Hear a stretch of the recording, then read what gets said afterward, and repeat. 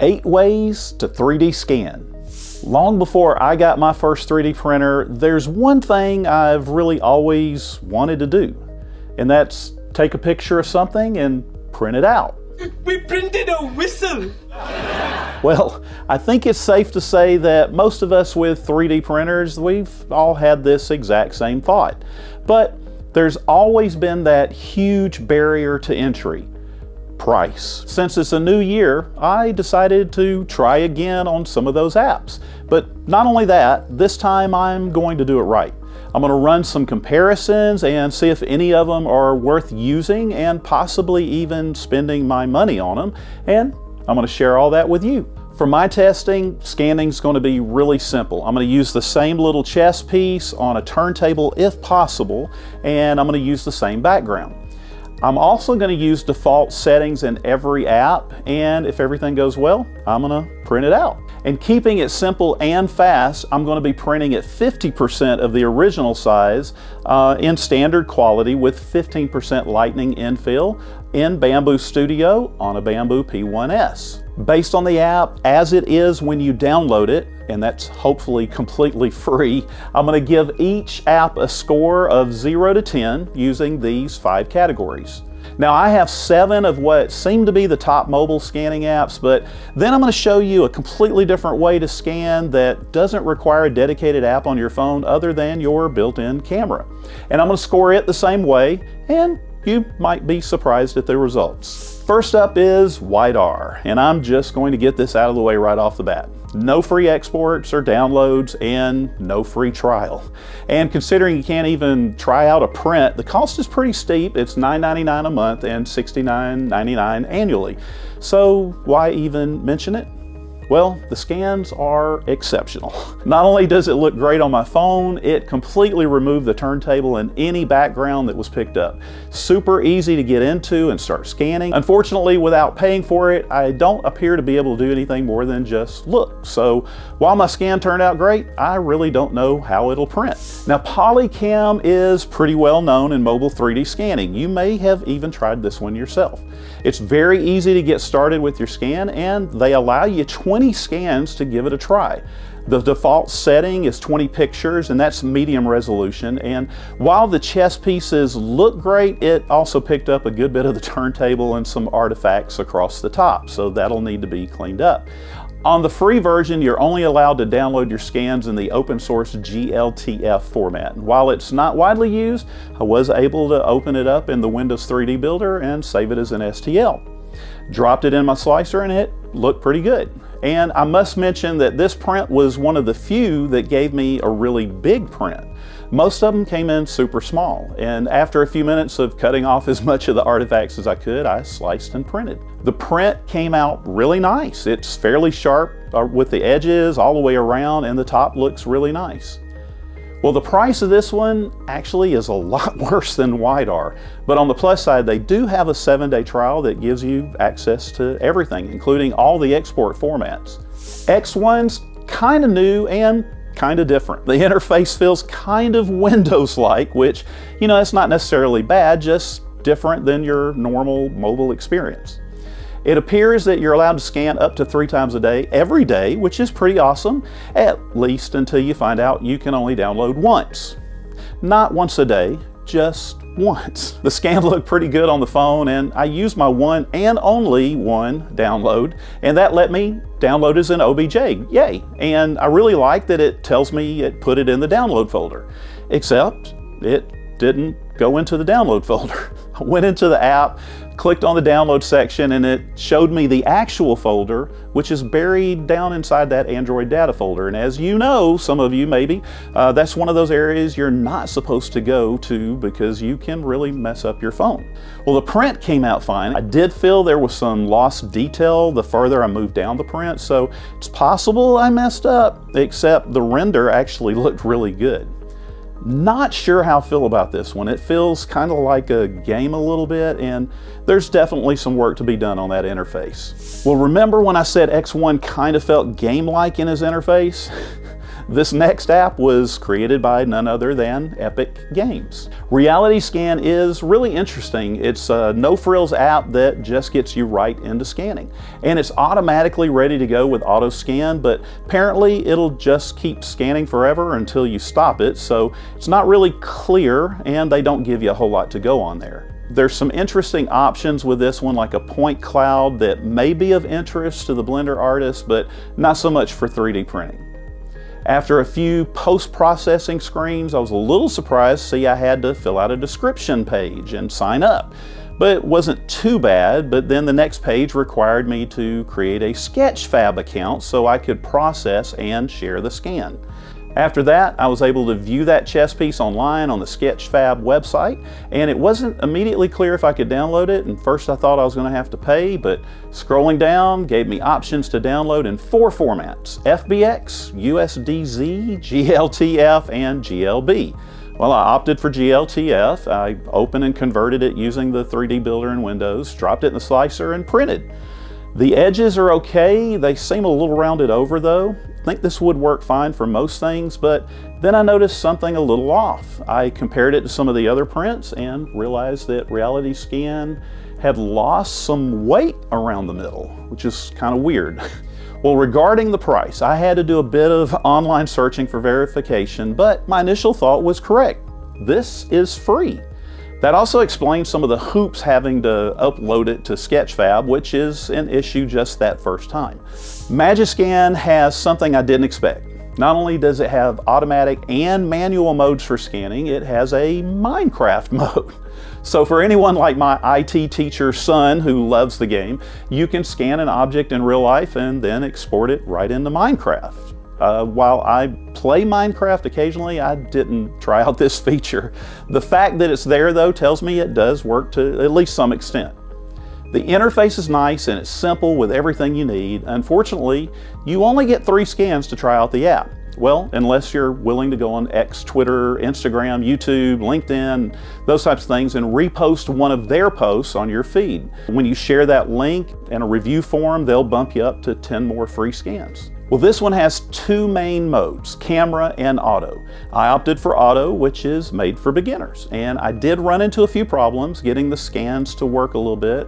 But the biggest issue was my light box with turntable is apparently a no-no. Looking on their website, they give you quite a few instructions on getting the best scan, which is great, but apparently there's no movement of the object while scanning. So I abandoned the light box for a piece of foam board on the kitchen table and I walked around it holding the phone out. There's a limited number of photos in the free version, but after a few minutes I did get this scan to work. And then 8 hours to process. Yikes. When I finally got my scan, wow. The render, honestly, it just looked incredible. Now, if only this export and print looked nearly as good. They have a lot of export options for all different uses, but you know, we're here for the STL, so after a quick download and move over to the computer, drop it in the slicer, and the quality of the edges and the details, they're just bad. As you see, it's very rounded everywhere. There's no clear features at all. I did have to increase the size by over 300% to get it to that right height, but still printed slightly smaller than it should have. Now, the premium mode does give you faster processing speeds and most notably the ability to take up to 200 photos to use for your scan, and they even allow using drone footage. But premium is premium. $5.99 a week, $18.99 a month, $99.99 a year, or you can do a lifetime purchase for $399.99. Qlone has a more professional way of scanning than most of the others. The biggest difference being that they provide you a free printable mat for you to put your object on. And there's even a background mat that goes behind it, lines up with the bottom. The goal is to give you the most accurate and best possible scan, and that's great. The interface itself looks great, and it was really easy to get right into the scan. Unfortunately, that's where everything comes crashing down. After many attempts to scan my chess piece, nothing worked. I finally broke down and I contacted the company for advice. Well, they emailed back a few days later saying they were very sorry for the troubles and wondered if I have a friend with an iPhone that I could borrow. Sorry, I don't. Just so you know, I did download this from the Google Play Store onto my Android phone, so it's not just some random app I found on the internet. And based on that email, in my opinion at least, it means they know the Android app doesn't work. Instead of just giving a score, I'm going to skip Qlone. If any of you have tried it out, please let us know what you think about it in the comments. Well, if you've looked into scanning for 3D printing other than PolyCam, you've most likely heard of Kiri Engine. And this app's really well laid out and functions super smoothly. There's a social media tab with all the links, but fortunately that's not shoved down your throat. The community aspect is one of the coolest features though. There's a weekly staff pick of user uploads that apparently, once they put it on there, you have access to that forever.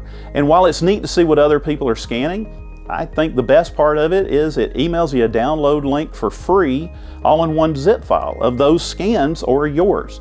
And they give you pictures, both high and low res OBJ files.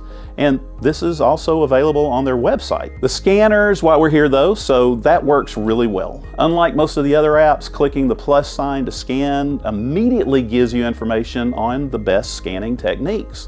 And then it makes things pretty obvious with 3 different scanning options. Take photos, auto capture photos, or photos on a timer. Next, I tried the timer feature at 1 second, and actually this seemed to work really well. After just a few minutes, I hit the free cap of 70 pictures and I uploaded them to be processed. Then after a bit, I got an email and downloaded my new files. They sent both normal and low resolution versions, dropped the normal one in the slicer, and I noticed the first big or little problem, as you can see. The file they sent me was only 10 millimeters tall. And there's also the issue of it being completely hollow, but with small version, that was a pretty quick fix to repair in my slicer. Well, this one required me to size it up by a whopping 757%, and that got me to my target height of 76 millimeters, like the rest of them, and that just made the other problems easier to see. The quality of the print after resizing it looked good in the slicer, and compared to the previous apps, the print itself looked great. The most telling part to me was the sharpness of the leaves toward the bottom. None of the other apps had quite this level of detail, and that's great. Other than the free version only allowing you a one-time export for free, this is actually a really solid scanning app. It's probably the easiest to use by far, especially for a first-time user, and with this one print, the quality is really the best yet. Now, last but definitely not least, I have a web-based scanner that literally just came out not too long ago. MakerWorld has brought a lot of innovation to 3D printing with its database and the website, but the Maker Lab section is really upping the whole game. The new AI scanner allows you to upload video, convert it, and get a 3MF or STL of your file, all for free. And they make it really easy for anybody to get into 3D scanning with a lot of easy to understand instructions and helpful tips. And the one thing they don't tell you, and I'm gonna pass it along to you now, is the program doesn't really like high resolution or long videos. I went a little overboard with my first attempt and it wouldn't even upload. Instead of emailing me or something like that, I had an instant option to download a 3MF or an STL file. Well, I dropped that file into the slicer and once again have that small problem, but this one was a quick resize by only 270% and we're back to target. From what I can see in the slicer, this isn't the cleanest looking file, but the details are all there, even those tiny stars around the top. The biggest issue I had though was the base. I don't understand why there are gaps in the base when I didn't even film the underside. It would have made more sense for it to be hollow, but at least it is closed. And also it's just ever so slightly crooked, but fortunately Bamboo Studio made that extremely easy to line up, so it's back straight. I did decide to chop the base a little bit to make it flat and not need supports, and then I printed it out. Well, the print for AI Scanner is probably my favorite so far out of all of them. The leaves and those stars that I've mentioned before, well, they're really nice. And that top area, the crown, this is by far the closest to the original, and there's no excessive blurring into the different parts.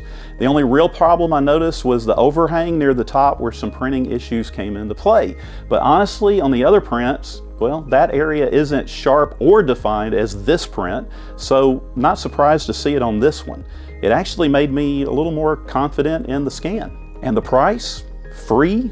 Well, That's surprising as well. Well, this was a fun and frustrating project. I honestly expected more options. So here's my results, and I tried to be as objective as possible. And I'm gonna start with best print quality, and that's really the most important thing. That's why we're here. PolyCam came in third, and Kiri Engine and MakerWorld both had great prints, and I had them tie for first. But probably the next most important score, at least for me, that's price, and these were all over the place.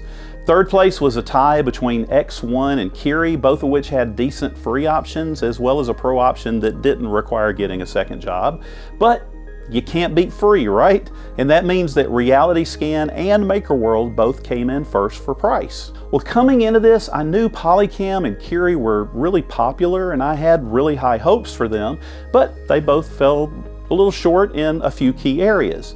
And as far as dedicated phone apps go, RealityScan has a great price, free, and it's really solid. I think it's worth a look if you want to stick to just your phone. That's probably your best way to go. But with the ability to just film your object, upload to a website on your phone or computer, and then get a great looking scan in a 3MF or STL, all for free, well, I don't think MakerWorld AI Scanner can be beat, at least not right now. Well, there's probably more than a few scanners that I missed, and I'd be happy to try them out. So leave a comment for everybody down below with your thoughts about them so we can all give them a try and see what we think. I look forward to hearing from you in this lab as we all continue to learn, create, scan, and amaze.